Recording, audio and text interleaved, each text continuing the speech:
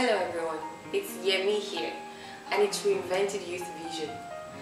This vision is to help awaken youth to know who they are in Christ, and also to know that we are being set apart by Christ Himself to do great things. So today we'll be talking about how we can know our identity, our purpose in life, and our vision. I believe this is a very crucial topic that we really need to know. We need to know our vision. Especially we youth, we find it difficult to know what God's will for our life is. We find it difficult to know our purpose in Christ, our identity. Are we free? All these questions we'll be talking about today. Before we start, from the book of Ephesians chapter 2 verse 10, which says that, "For we are God's handiwork, created in Christ Jesus to do good works which God prepared in advance for us to do." So I believe each and every one of us, we have a destiny to fulfill. We have been created for a specific purpose, and we need to know who we are in Christ so that we can discover that purpose for which we have been created. Today I have a very special friend of mine. He's the founder of Reinvented Youth Vision, and he will be talking to us about how we can know our identity, because this is very, very crucial, and how we can also get to know our purpose and our vision. Life without purpose is time without meaning. And we see that in our society today, especially among the young generation of youths. Most of us go through life not knowing who we are or why we've been created.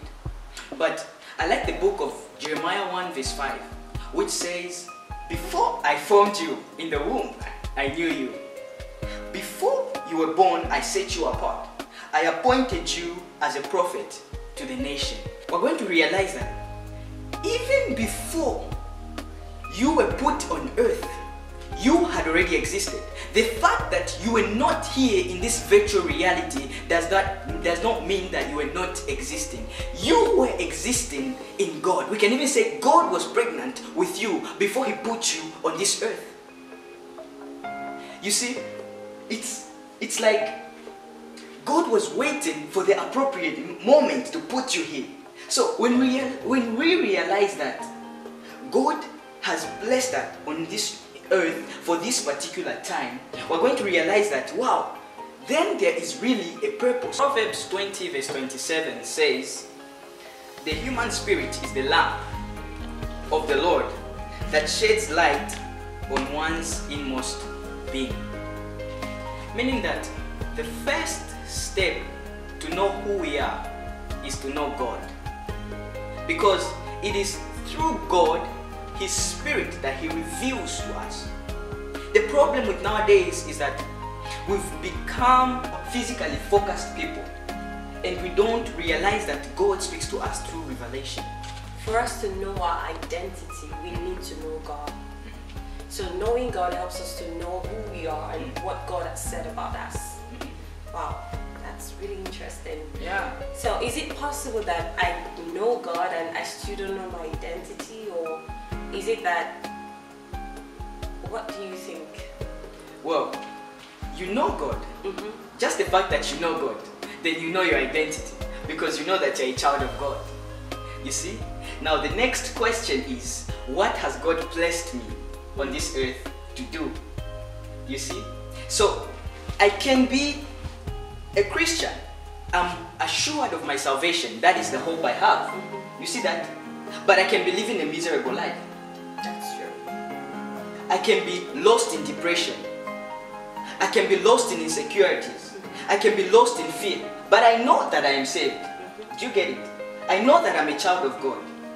You see?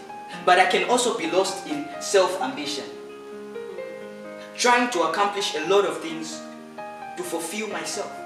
You see, Jesus Christ says, "I am the true vine." But meaning that there are false vines. False vines, we can talk about education, philosophy, science, religion. Those are false vines, which people have hooked themselves to find fulfillment. That's true. Wow. Okay, so now, how do I know my purpose in life? We can realize our purpose from a lot of things. Like the way you said in the introduction, you know, from the desires, the hopes, the thoughts that we have, the ideas, the makeup that we have. God has blessed us in such a way, He's made us and formed us in such a way that we are able to know our talents, our gifts, our abilities. And from those things, our concerns, we can discern the purpose of God. Wow, thank you very much. That was really interesting. And I would really like to ask a question. What is the difference between purpose and vision?